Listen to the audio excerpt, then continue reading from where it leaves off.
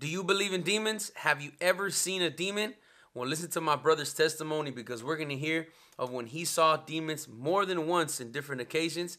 But we're also going to be speaking about the authority that Christians have in the spiritual realm. Because remember, the Bible says that our battle is not against flesh and blood, but against the spiritual powers, the principalities of the air, speaking about the spiritual demons, speaking about those evil spirits. But don't worry, because the Bible says that our weapons in this warfare are mighty in God, able to bring down any high and lofty imagination. So pay attention. It's going to sound creepy. It's going to sound scary. It's all a true story. But we're going to talk about the victory that we have in Jesus. Amen, amen. So to start it off, first I want to say is that greater is he who is in us than the one that is in the world. That's what the Bible says. And we have authority over the principalities of darkness and the rulers of the air, like my brother was sharing here. And the Bible says it. God gives us that authority through Jesus Christ. So this is going to be my testimony, a little story time that I've said that I wanted to make a video about already a few times. On 2 occasions of where I saw evil spirits. It was a spiritual warfare, a spiritual attack against me, against my family. And well, I just want to share it with you guys. So I hope you guys will pay attention. And I hope that you guys would be edified and blessed by these testimonies, because in both occasions they ended victory, because we always have the victory. Amen, Jesus already won it. Let me tell you something. As believers, we never lose. Amen. We're always going to win. The weapons of the world, there may be weapons formed against you, but they will not prosper. Amen. They're going to form, but they won't prosper. So I'm going to tell you the first time that I came in an encounter with an evil spirit, with a demon that I saw physically. I saw it tangibly. I didn't see a shadow. I didn't see a figure. I saw a demon. I'll even describe it to you. I might make a little doodle of it too and show it in the camera.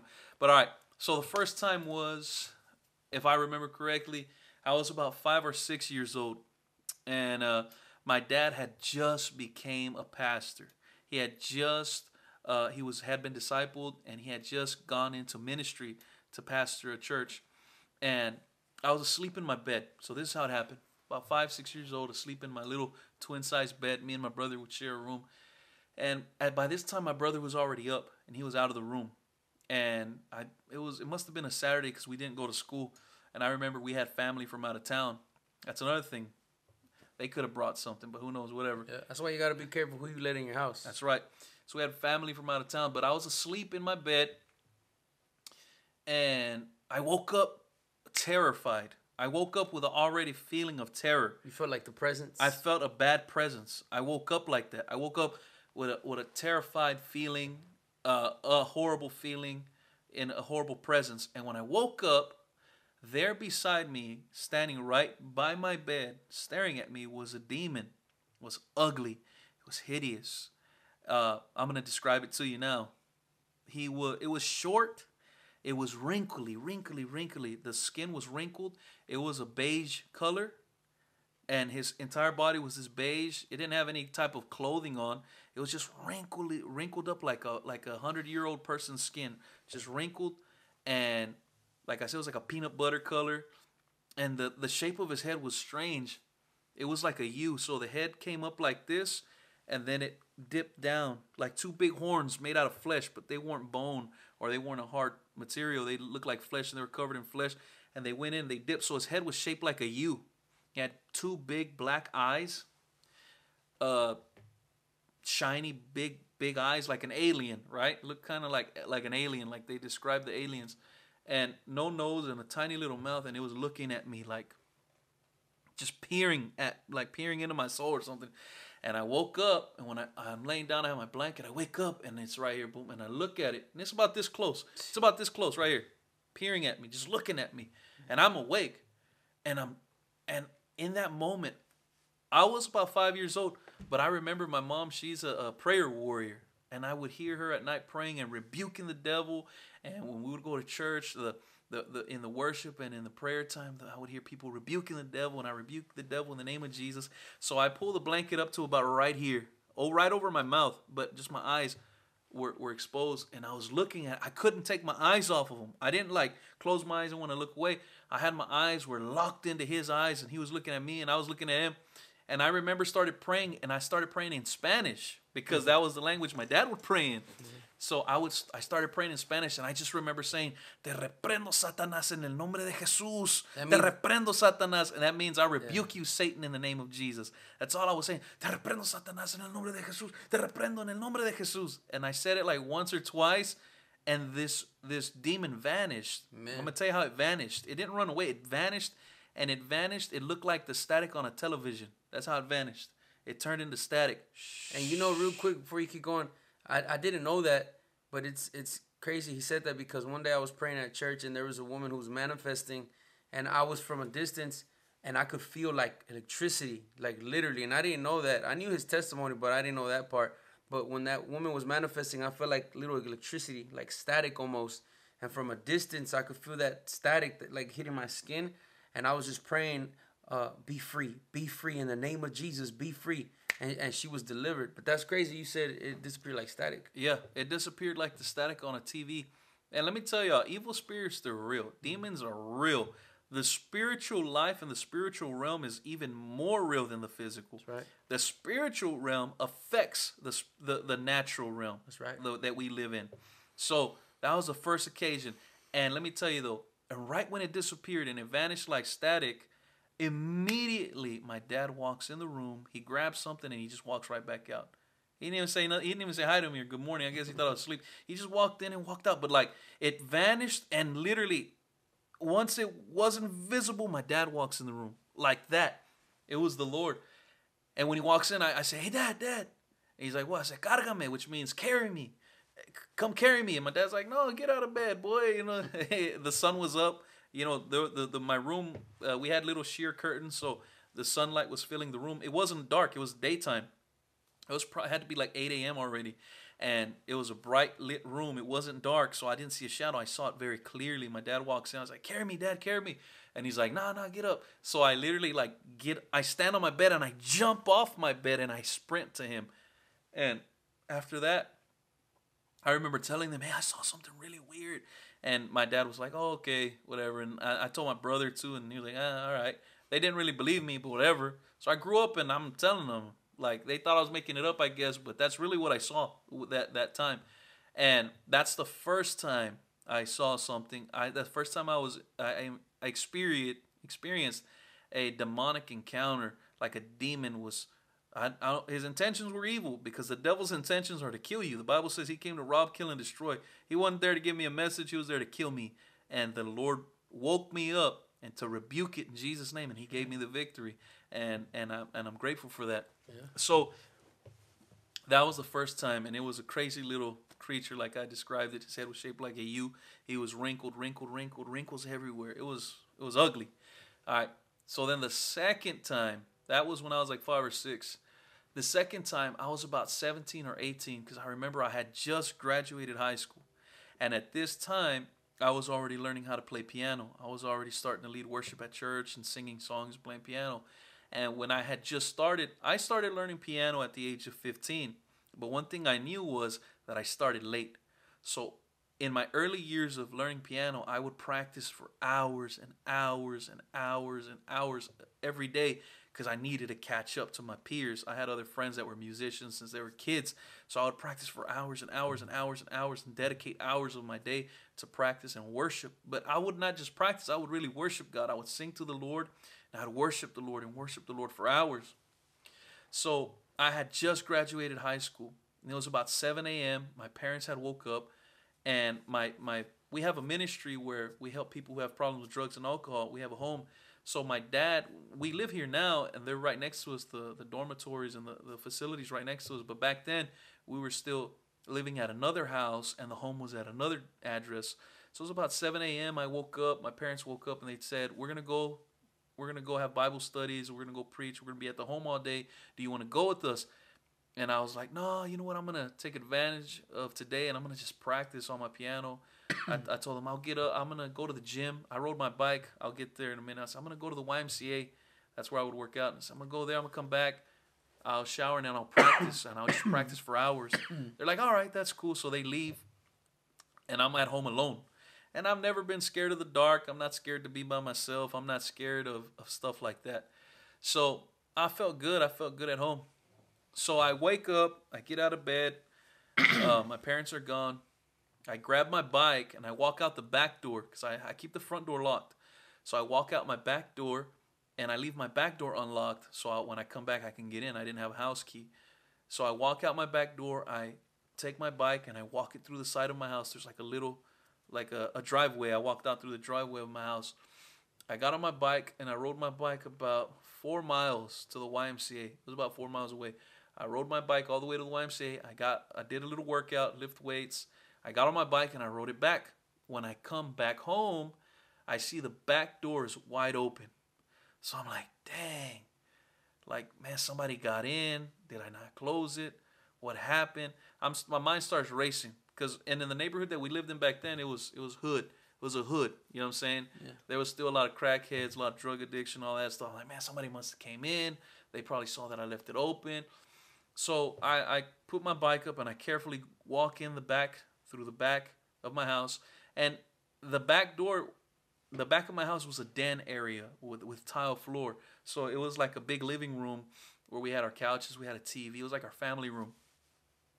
And right when I open the door, I hear a noise coming from the staircase because there was a staircase that went up in the back room of my house, or in our den area. We had a staircase that went up, and that was my sister's room upstairs, but also like a attic entry, an entry to the attic. So right when I open the door and I take a step in, well, it was already open. I pushed it open more and stepped in and looked side to side. I hear something in the staircase, and I'm thinking I'm hearing like a possum, or I'm hearing a raccoon or something, or a cat, because it sounded like an animal, and it sounded like it was tussling with a bag, like real loud, real loud, and real like creepy. So I'm like, oh shoot, there's probably like a possum up there, or a raccoon, or a cat got in. So I close the door behind me and I go to the kitchen, but I still have in my mind like maybe there's somebody in here. So I go to the kitchen and I grab a big kitchen knife and I call my dad right away. I say, hey Dad, I just got home from the gym, but the door was wide open, so I'm gonna check around the house. I don't know if someone got in. I don't hear anyone, but I'm going to just go look around, see if anyone got in. My dad's like, yeah, go ahead. Look everywhere just so you can have peace of mind. There's nobody in the house. I believe no one's in the house. Just look everywhere, so you can go practice and, do what you got to do. And I'm like, all right. So I looked through all the rooms. I looked through the entire house. No fear. No fear. I have this big knife in my hand, and I'm all praying. I say, Lord, protect me. Lord, give me victory over my enemies. If there's somebody in here, don't let them kill me. Let me get them first, right? Because I'm like 17, 18 years old. Now I'm just thinking like that. So I'm looking under the bed, and I'm looking in the closet. I look into the restroom. I look under all the beds, in all the closets of the rooms, and nothing. So then I'm like, let me go check the staircase. I hadn't checked that yet. Let me go check the staircase and see what that was. So I walk towards the staircase. I walk back. I still have the knife in my hand. And I begin, every step I got closer to that staircase, I felt like terror came over me again, fear. That evil presence you felt like when you were a kid again? Yes. I felt terrified again, and I felt paralyzed. My body became heavy, and I couldn't even walk anymore. I couldn't take any more steps, and I felt like extremely, extremely afraid. And I'm like, oh, dang, that feels weird. And I would take a step back, and it would lighten up. And then I'd take a step forward again, and I'd feel it again. And I'm like, oh, man, I just felt scared. I was like, I'm not even going to look. So I walked back to our laundry room, and our laundry room is also connected to that den. And I leave the laundry door room open, and I'm getting some clean clothes to take a shower. And I put the knife down on the washing machine. I call my dad, and I'm like, hey, Dad, I checked the whole house. Nothing's in here. But when I try to get close to that staircase, I just can't. I can't look up there. I can't check. I just feel a lot of fear. And my dad's like, nothing's there. Just check. Nothing's there. And I'm like, all right. So I hang up, and I grab the knife again, and I try again. Same thing. Nothing different. I can't get close to that staircase. I feel super, super evil presence. A very evil presence. And I'm like, you know what? I'm just going to believe nothing's there. So I'm not even going to look. So I didn't look. I went back to the laundry room again. I left the door open. I put the knife on the washing machine. And I'm getting my clothes. And I'm grabbing some clean clothes to go take a shower. And then I hear, something run down the stairs and jump onto the tile.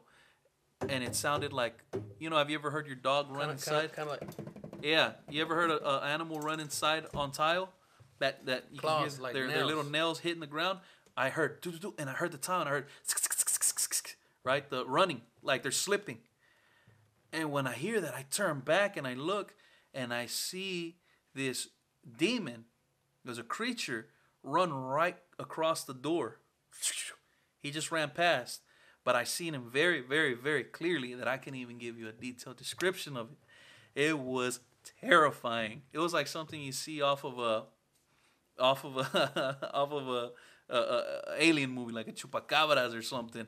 And you know what's crazy? This is a little side note. Later on, I saw there was like a thing on the Animal Planet channel of cryptid animals, like cryptozoology.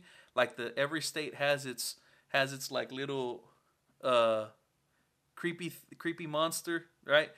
And I seen something that looked really similar to it. And I'll tell you what it looked like, what they call it, the Dover demon. That's what it kind of looked like.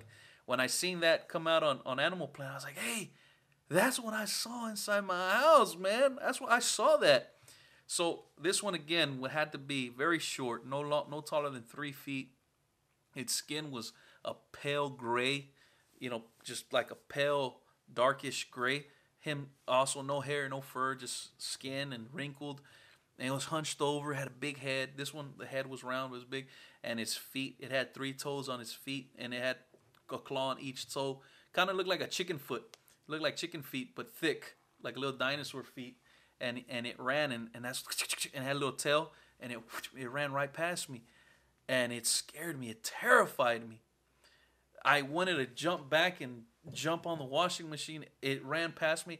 I was terrified for about 5 seconds. And then the Holy Spirit came, comforted me, and said, greater is he who is in you than the one in the world.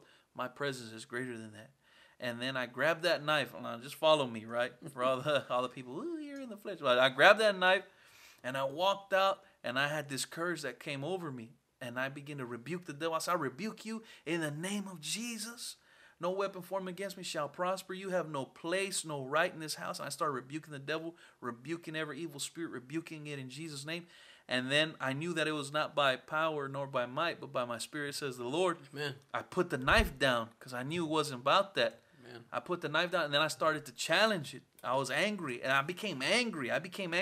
Like I was mad that it did that. Like, why are you in my house, right? I was mad, and I was mad that it scared me too. I was angry, and I was like, I rebuke you in Jesus' name. And I started to say, show yourself. And I was yelling out, show yourself right now, demon. Show yourself right now, devil. In Jesus' name, I rebuke you. I curse you. I bind you. I cast you out of my house right now in Jesus' name. I started rebuking it strongly. Amen. And I felt like power and authority in my life. I wasn't scared. All the fear was gone. I grabbed my phone. I'm hyped. I'm pumped up. I rebuked that little demon. It didn't show its face. It didn't come out. It didn't want the smoke, right? Like they say, it didn't come back out. So then I walk out my front door, the front door of the house. I sit down on a little bench that we have, and I get the house phone. I didn't have a cell phone at the time. I get the house phone, wireless little house phone. I call my parents, and right when my dad answers, and then like the authority kind of just went away. And I was like, hey, Dad, please come home right now. Come back, please.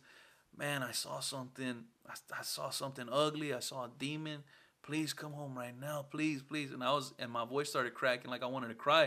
So my dad said, all right, calm down. I'll be right there. And he knew I was serious. Because I had just had that conversation before. Like I heard something, but I haven't checked. Then I called and said, I saw something. Please come back now. So he was here giving a Bible study to the guys in the home, to the homeboys. And some of them still remember because this was years ago. And some of the brothers, they're still with us in the church. And they remember that my dad's like, hey, everybody start praying. He put everybody to start praying and interceding. Start praying, rebuke the devil. Let's get into spiritual warfare. Just rebuke the devil. He didn't give them details. Just let everybody start praying. So they started praying. And then I was waiting outside for my parents in the front yard on that little bench. I just started worshiping God. I didn't know what else to do. I started praying. I said, Holy Spirit, you're welcome in my house. You're welcome in my life. You're welcome in this place, Lord. And I just begin to pray, and I begin to plead the blood of Jesus. And I said, Lord, I hold fast to your promises. I hold on to your promises, to your covenant that you made with me, Lord.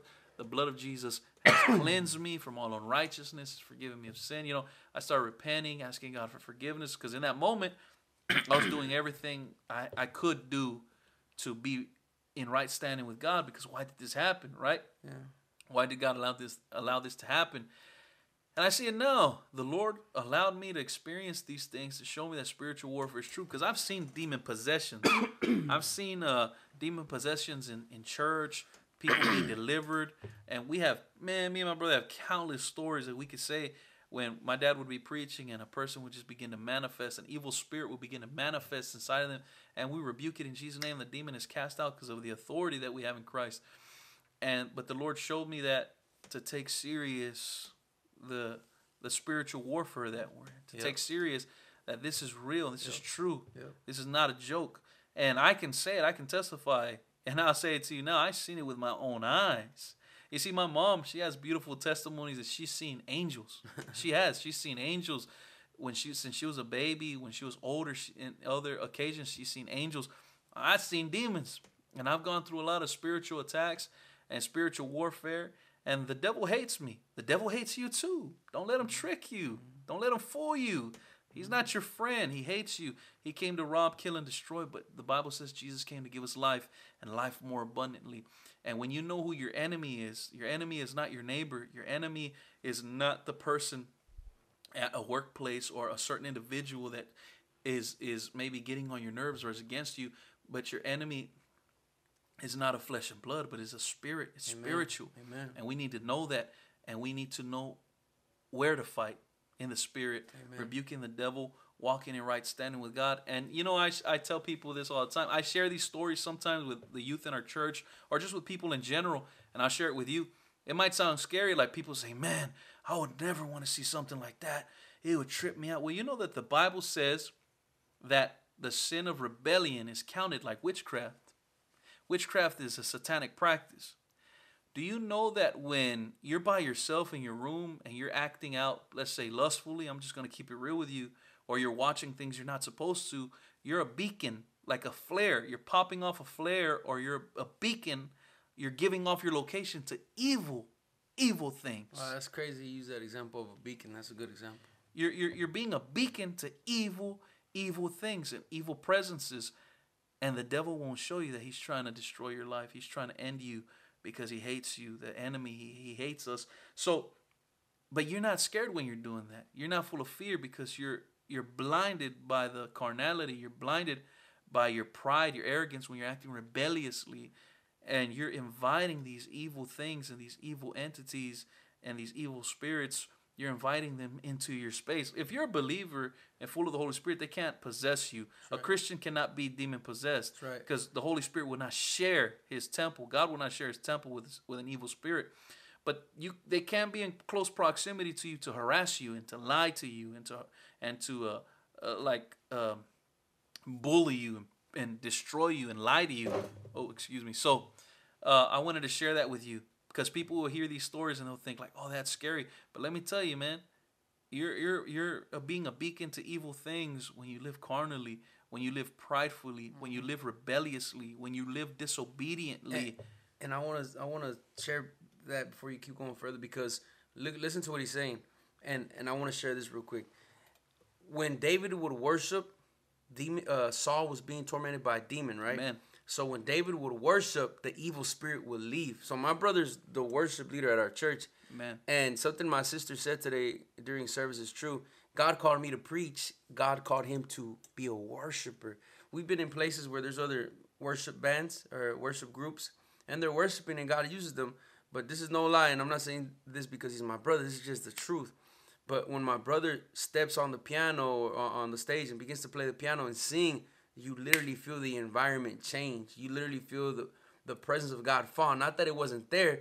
It's just that God backs up some people with his anointing just a little more. That's just the way it is. You know what I'm saying? That's just the way it is. That's not my opinion. That's just God. He does that. He has favor on some people. He doesn't have favor on other people. So the reason I'm saying this is because demons also know when you have the calling of God. Remember what he's saying. When people are working in lust or rebellion, they're like a beacon to the devil. Now, this is why I'm sharing this. Because you can be attacked by an evil spirit two ways. Either you can be attacked like he was, because the devil knew what he was going to do. The demon knew what he was going to do. He was going to be used as a worshiper. The devil was trying to intimidate him. So the devil was attacking him, coming against him. But for some people, they can also be harassed by a devil. But the difference is that the devil's not trying to make you in fear or harass you or scare you. But the devil's harassing you in the sense of he's pacifying you. He's pacifying you with the sin. He's pacifying you with the spirit of lust. He's pacifying you with the spirit of greed. He's pacifying you with pride. And he's not going to show himself to you because he has you right where he wants you. He has you right there in that location. So you need to learn how to make a difference between that. When the devil's coming against you, you have the authority, you have the power. Or if the devil's pacifying you with an evil practice or pride or arrogance or greed, don't let the devil pacify you. Stand up against that also. You also have the authority against that. Amen, amen. Those are great points. And to kind of conclude how that day ended, when I seen that demon when I was about 17, 18 years old, finally my parents get to the house. So my parents get there. And the first thing, again, like we were just talking about, the first thing my mom, she's always tells us there's no condemnation for those who are in Christ. And she's very encouraging to me and my brother as we were growing up, always ministering to us. So they asked me, they sat me down. And they felt the presence when they got there, that there was something had happened. They felt it too. When I called them, even over the phone, they could feel it. Because my parents, thank God, they're a man and a woman of God, very discerning of the Spirit. So when they get there, they sit me down. We're sitting down, we pray, and then my parents, they look at me because it's just us two, and they're like, "Be honest with us. What happened? Were you doing something you weren't supposed to? were you looking at something you weren't supposed to?" And I was honest. I was like, no, I just got home from the gym. I was about to start, and this was the thing. I was getting ready to shower, and I was going to start to practice. I was going to get into worship. That's what I was about to do. I said, no, I just got home from the gym, and I walked in, and I recapped the story like I did with you guys, and that's what happened. Nothing. I wasn't feeling tempted. I wasn't feeling nothing. I just got home, and I was going to get into worship. That's what happened. And they believed me because that was the truth, and they prayed over me. We prayed over the house, and that's how we went about our day after that. I think we went back to the home. I rode back with them, and we finished the day off in ministry, still serving the Lord. And that's how it happened. That was the second time I had seen a demon. So I wanna share this with y'all before we close this video. Remember, demons, if they do appear, they can appear two ways. Like that, where they try to scare you, intimidate you to run away, or they can pacify you. They can be invisible, but they appear through an extension of something else, an evil practice or pride or arrogance or greed or the love of money. They can appear like that, but the main purpose is to try to stop you, to try to make you quit. But remember, you have the authority. That was over 15 years ago. And my brother has the authority over those things. Yeah. And God is using them every single day. Yeah. And those experiences just open his eyes to the kingdom of darkness and to the spiritual powers. And now he's able to boldly worship the Lord, and to know that when he worships, and same thing for you, when you pray, when you worship God, when you humble yourself, I want you to know that the spiritual environments are shaking. Heaven is rejoicing, but the spiritual forces of evil are shaking, and they're being debilitated when you walk in faith, when you pray, when you worship, and when you live a life of repentance. You're bringing down all those high and lofty imaginations that the devil tries to set up. Just like the walls of Jericho. Amen. When they shouted praise, them walls came tumbling down. When you worship and you praise God, and you get into prayer, and you love the Lord with all your heart, man, you make the kingdom of the devil shake and tremble. Really. Amen. So I hope this testimony was an eye opener to the spiritual realm. I hope that you increased in faith, knowing that you can have the authority just like my brother had the authority. So if this video was a blessing, do me a favor. Make sure you subscribe for weekly videos that will encourage you in your faith. And if you want to show your appreciation for this channel, you can do so by giving a super thanks. That's a feature at the bottom of this video. Those are greatly appreciated. Those are a great blessing to my life. God bless you. I'll see you soon, Lord willing. Have a blessed day.